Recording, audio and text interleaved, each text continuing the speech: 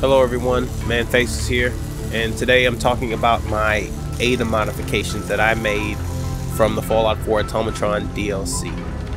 So what I went with is a flying type heavy robot, because I wanted something that had high mobility, but then I wanted it to have high fire because I'm a medium range fighter, so I needed someone who could lay down cover for me, and honestly she did a really good job at that. So basically she has a Sentry bot head with the Ahab helmet just because it looks awesome and I felt that was her revenge.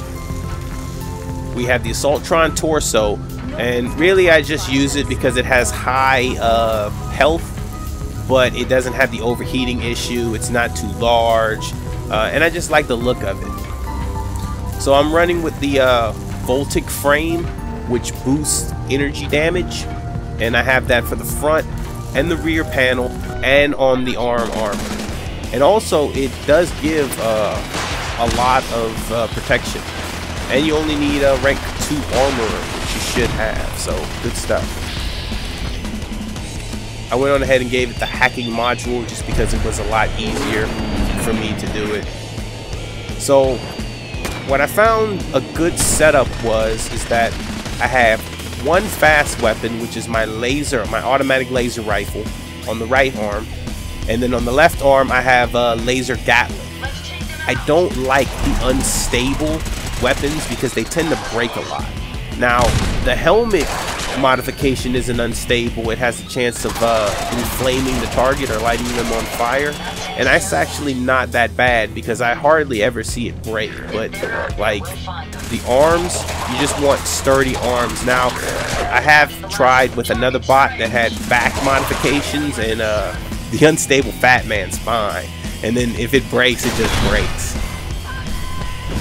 So I have Sentry bot arms for both my arms, and then I have the high Voltic frame. I could go with the Sentry bot chest, but I like the fact that Ada doesn't get stuck anywhere.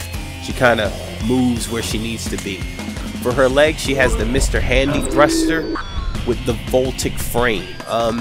It's pretty high end, so I'm not too sure you'll be able to start the DLC with this setup, but just know that the Voltic pieces, they help a lot. They help a lot more than the power armor Tesla pieces, although it doesn't say it. Like if I try to remove any of her Voltic pieces, you notice that the damage is still 73, so it doesn't calculate it, but I'd imagine it would do about the same thing, only we can stack it a bunch more times, namely 5 times, which is pretty good. So anyways, I just wanted to share my Ada modifications with everyone because, you know, I seen a couple of people's and they were showing it off, and I thought that was really cool, and you know, I want to see you guys, and so you can shoot me a picture, you can shoot me a video, you know, whatever, because honestly I'm trying to play with the DLC for as long as possible, at least until the next one comes out.